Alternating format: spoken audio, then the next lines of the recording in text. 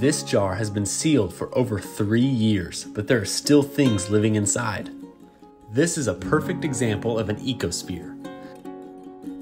An ecosphere is an area capable of sustaining life. Here on Jar Planet, we make ecospheres on a small scale by putting them inside of sealed jars. What makes life possible inside of this jar is algae.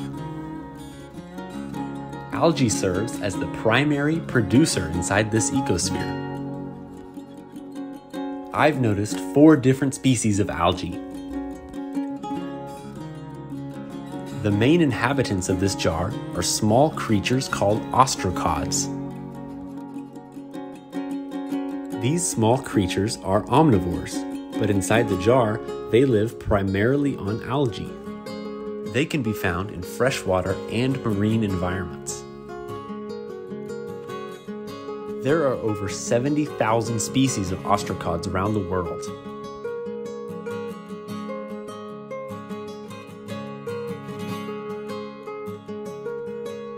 This ecosphere was made at a local boat dock 3 years ago. I like this location because it is shallow, slow-moving with lots of rocks and algae.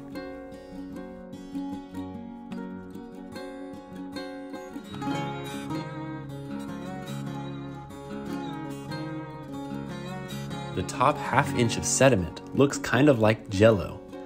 It's made of decaying organic material and likely hundreds of dead ostracods. This is a neat example of an ecosphere, but how long will it actually last? There is a balance between ostracod population and algae growth. If too many ostracods are present, the algae will be depleted, causing a famine, and many of the ostracods will die. This process happens again and again until the ecosphere becomes stable.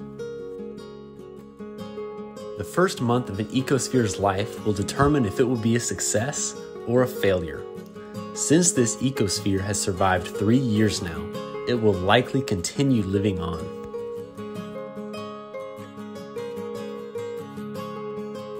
I hope this video added value to your day. Don't forget to subscribe and check out our other videos on Jar Planet.